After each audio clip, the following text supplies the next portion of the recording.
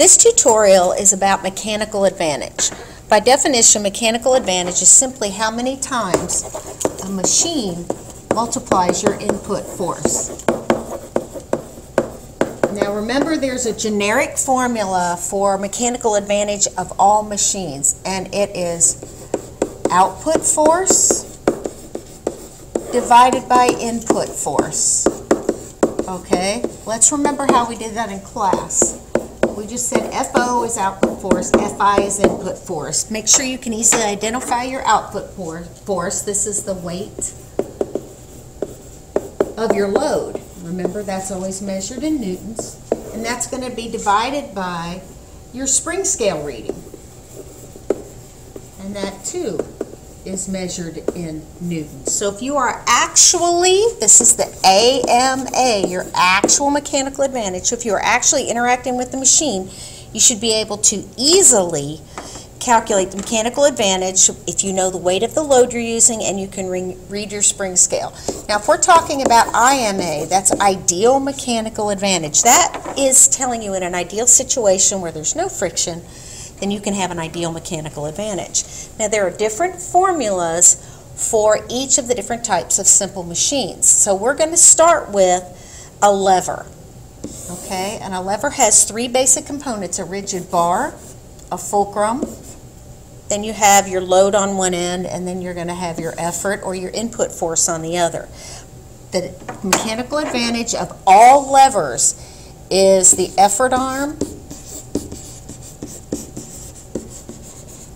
divided by the resistance arm. You really want your number to be really big, so if you look at this fraction, you want your effort arm to be much larger than your resistance arm. And in order to locate those on here, effort arm is distance from effort to fulcrum, that's your effort arm.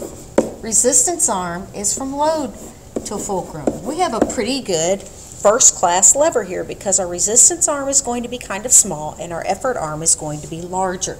This works with all three types of simple machines. In order to make the MA bigger for your lever, make sure that you've extended your effort arm and reduced your resistance arm. Frequently that's easily done by moving the fulcrum closer to the load. Now if we want to take the IMA of an inclined plane, inclined planes are just called ramps. What we're looking at is the ratio or the relationship between the length of the ramp and its height. So if we're looking at the IMA of this, it's going to equal the length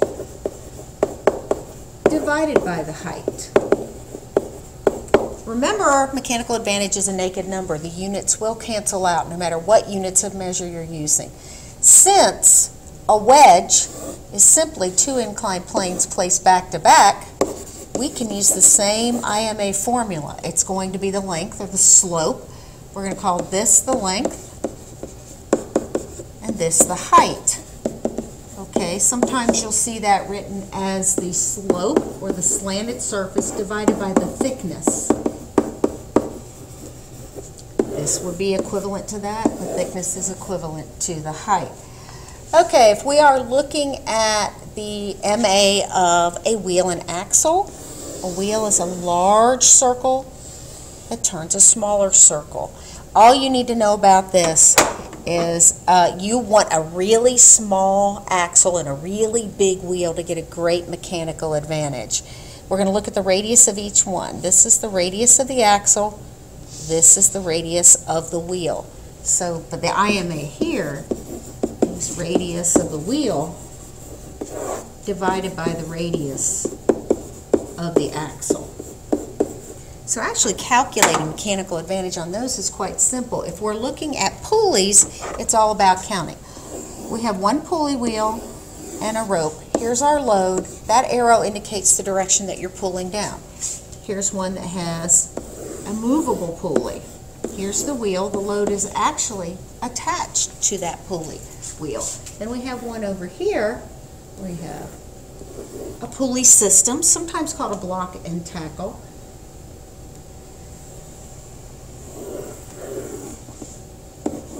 Here's the load. And then we have another one where we're going to have two going to change this one, take that one away. Let's look at this. This is a single fixed pulley. We count the number of rope segments. We have 1 rope segment, 2 rope segments. Now when you look at this, the load-bearing rope here is not a rope that you pull down on. We only need to count load-bearing ropes. So here the mechanical advantage is 1. Here we have 2 segments. None of those ropes are being pulled down on by you or by the person applying the input force. So we have an MA of 2. Here we have 3 segments, but if you look again, one of those segments is being pulled down on, so we have an MA of 3. So really, identifying the mechanical advantage of a pulley is pretty doggone simple. The next tutorial will be about calculating mechanical efficiency.